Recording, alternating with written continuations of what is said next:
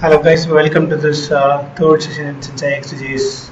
In this just we are going to see about the layouts concept and how it gets implemented in the ExtJS and what are the list of types available, the layouts types available in ExtJS. Just to make it short, I just only going to discuss about the mostly used layouts alone. Other than that, I just show the things. I'll just show the list of types available in ExtJS. Okay, what is layout? We already seen about what is component, what is container, right? So your container can contain components. That's what we discussed. But how the components will be arranged inside your container? For example, you want to arrange it one after another, maybe in horizontal fashion. Sometimes you want to align the same items in the vertical fashion. Inside the whatever the items inside the container, you want it to be aligned horizontally, vertically, and you want that to be aligned, for example, something like this, and you want to see so many portions of the application at the same time, and you want to toggle between one another. So what kind of layout you should use in those kind of situations? Okay, so ExtJS provide all the special kind of layout which is required typically in all the applications, and we'll see what are the list of types which is available in ExtJS. Auto layout is the default layout for all the container,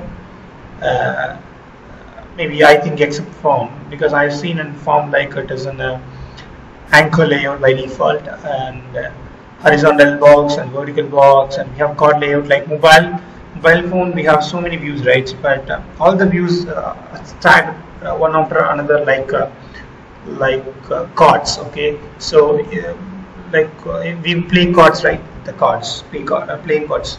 So something like that, it is stacked one after another, and you can just put all your items, and you can mention the type person, layout type person card, and by default the first item would be set as an active item, and if you want to switch between them, and you can, based on the item position, you can just switch the cards. Okay, that is also valid in ExtJS.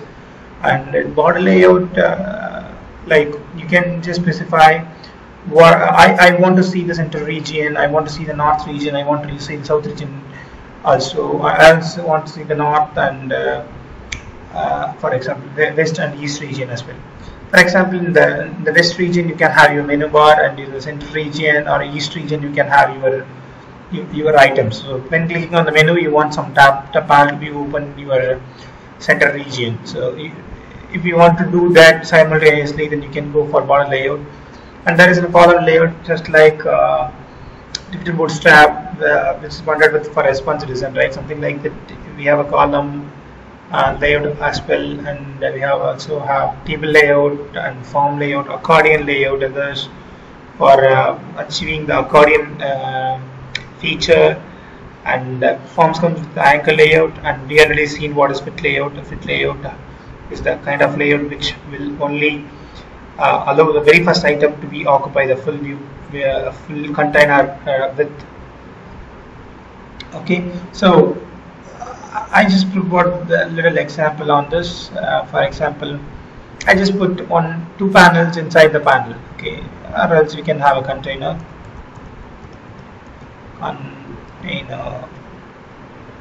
So I have a container. Inside the container, or it's a container, not container, or container. I'm not sure. So let us check that. It's a container, not container. It's a container.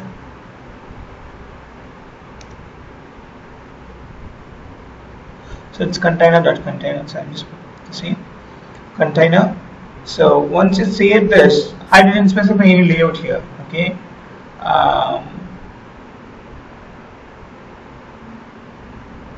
So let us refresh the application once.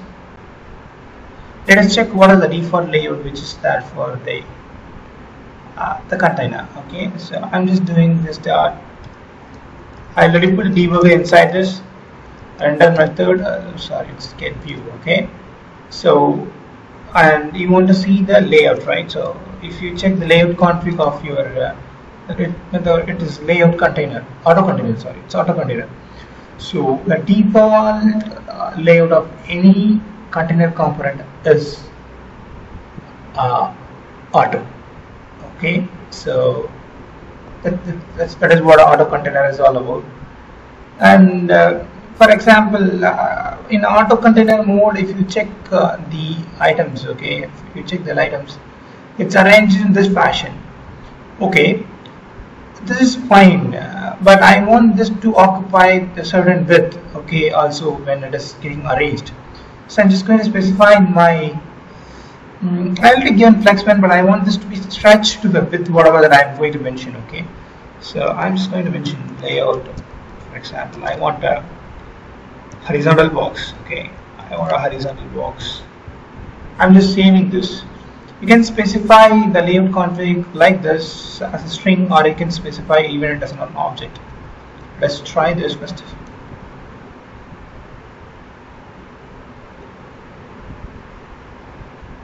Okay, so now the components are arranged one after another from left to right instead of from top to bottom. Okay, because I specified the hatchbox, but I don't. Okay, this is fine. It is occupied the flex. Okay, I apply the flex property, right? So it's occupied correctly. For example, if I want one more panel to be available inside this, then I can specify that too by specifying one more item, and I just specified the flex, right? So it will be equally split, the size of the panels. Okay, I don't want the debugger anymore. Fine. Okay, this is fine, but I want the panel to be occupy the full region instead of not only the width. I want the height to be fully stretched out. Okay. If that is the case, then you can just convert your layout from string to an object. Okay, you can specify, you can convert this as a type, and you can just specify, for example, I want this to be packed from start, and I want this to be stretched out. Okay, you can align you can use the pack and align property. Yes.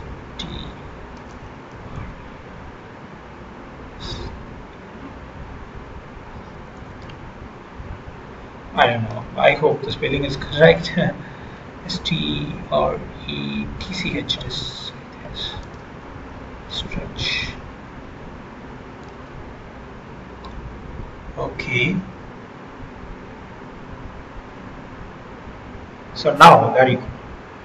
Okay. So now the components are stretched out fully, the whole viewport in the horizontal fashion, right? So the horizontal fashion it got stretched out, but I don't want that component to be aligned horizontally instead of this. I want the component to be aligned vertically. Okay, what you can do is you can change the layout from hatchbox to vbox, and there you go. So now the components are aligned from top to bottom instead of from left to right. Okay, I don't want hatchbox or vbox. I want a fit layout, for example. Okay, I just specify this. Once you refresh the application, what will happen? The first item should occupy the full area instead of this. Yeah, it occupied. Okay, but you can't go back to your second or third item. That's the problem with the fit layout, because it can access only one. Okay, now instead of this, I want a card layout. Okay, this is my card layout.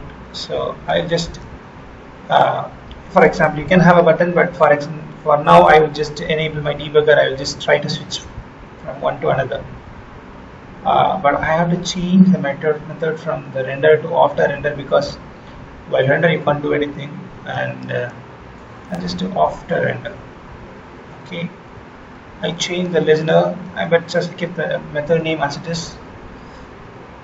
Okay, so once it is rendered, now what you can do is now we specify this as a card layout, right?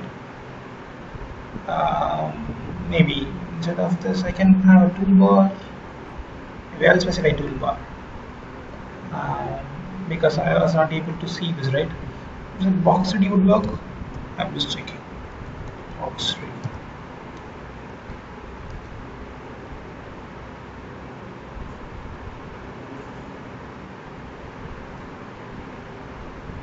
But still, we were not able to see the names of the panel and all, right? So I don't think that's a good idea to use any of this listener. I think it's better to go for a toolbar. Okay, we'll go for a Docker toolbar.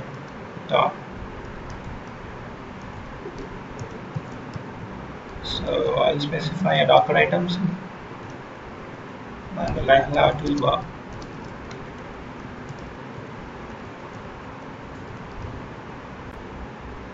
So default X type of what are the default X type of toolbar? It's button, right? So I don't know to specify X type for this. I can just specify stated with the text alone, and I can assign the handler to it. Maybe switch cards we can specify, and I'll have a handler to it. Handler. Yeah. Yes. Okay, fine.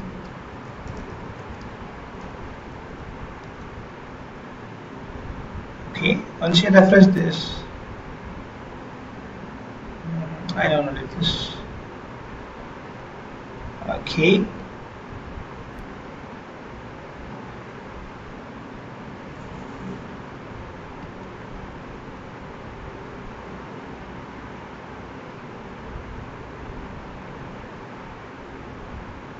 Okay, I didn't specify where it should get docked. I think so.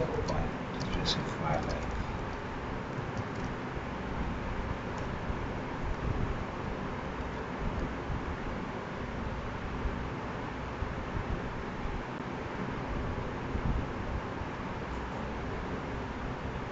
no. Wow, no.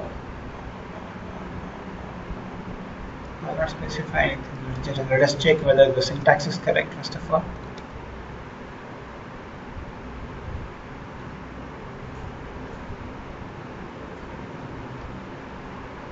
Yeah, fine.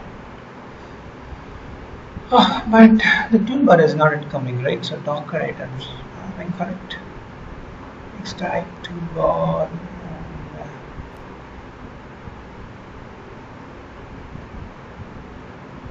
Docker items.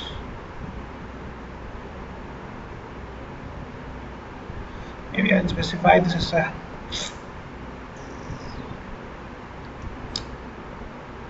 instead of this, I'll do this.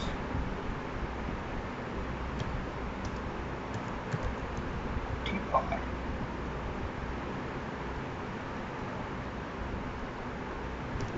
This will work.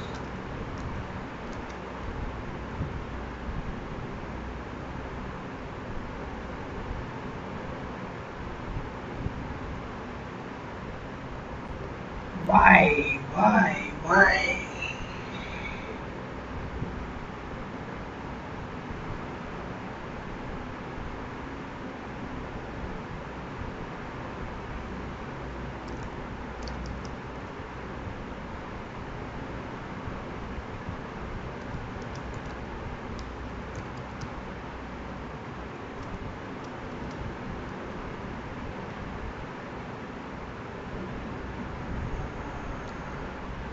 Okay, fine. I'm not sure. This is just how I'm just getting to know, like maybe Docker items are not allowed inside a container toolbar. Okay, fine. But now we need to change our layout, right? So my layout is card layout.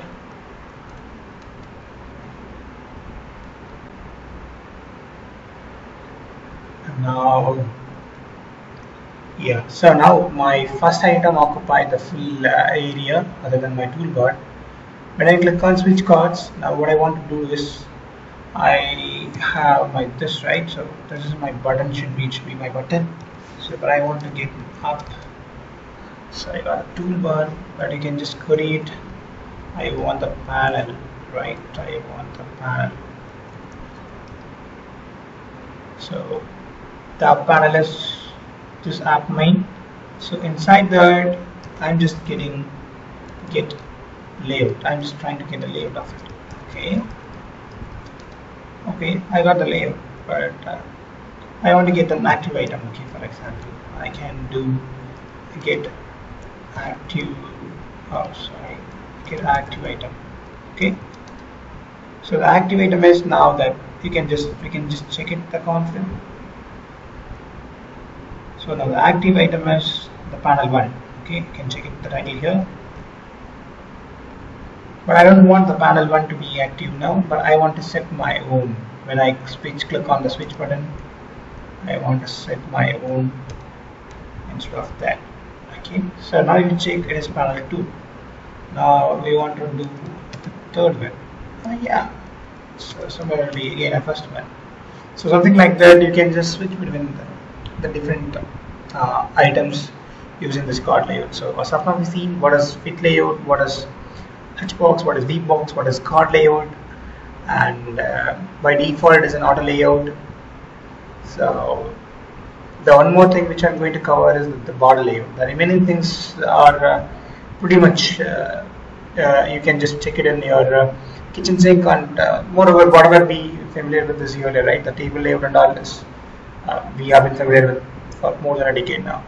So and the column layout, it looks like the way it works in the CSS frameworks like Twitter Bootstrap and Foundation.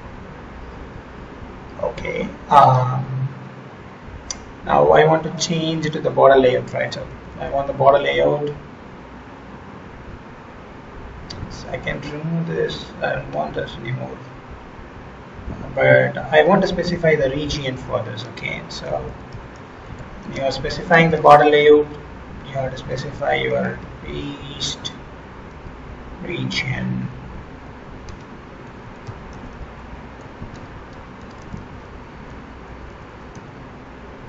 West region and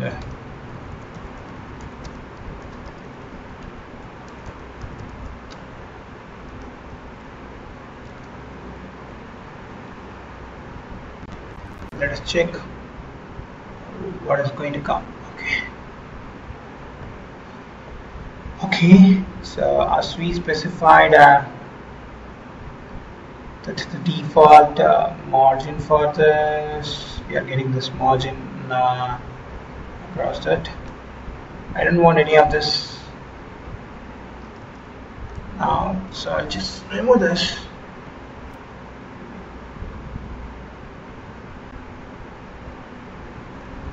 Okay, so we got the items in this way. Oh, I'm not able to differentiate that.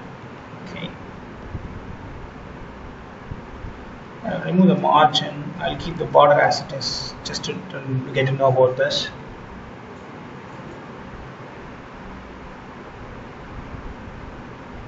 So if you want the splitter between that, you have to give splitter true, collapsible true.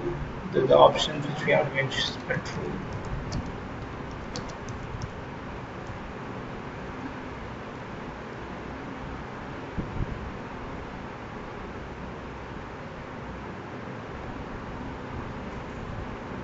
Okay, so now you got the splitter like this. So if you want the split true for the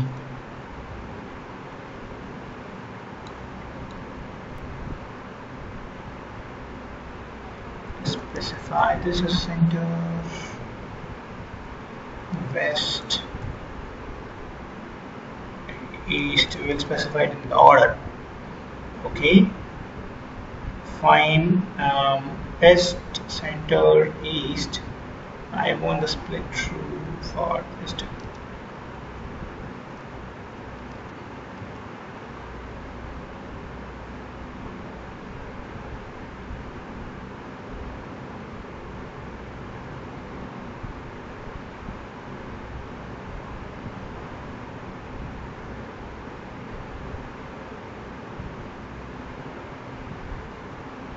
Okay, so now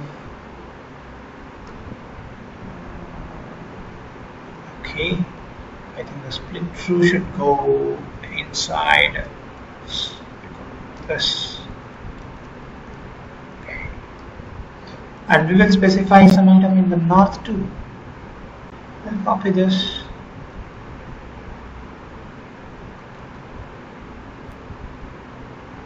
And this north.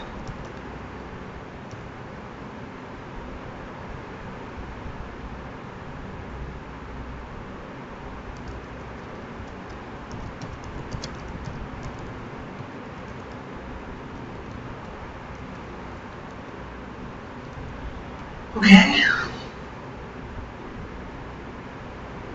So, like this. Okay. You can have header, you can have the west and east. The speciality of the center is it can occupy the full region. Okay. So something like this, you can also define the south region, and this will help you when you're doing something, some menus here, and when double click on this, you want some tap panel to be opened here, and you want to do some drag and drop between the application from here to here, from here to here, and you want to work on some multiple region at the same time by viewing it, means this will come in handy. Okay. I have this layout sections gives some good headsets about going ahead with the ExtJS layouts and using it. Hope it is helpful. See you in the next session. Bye bye.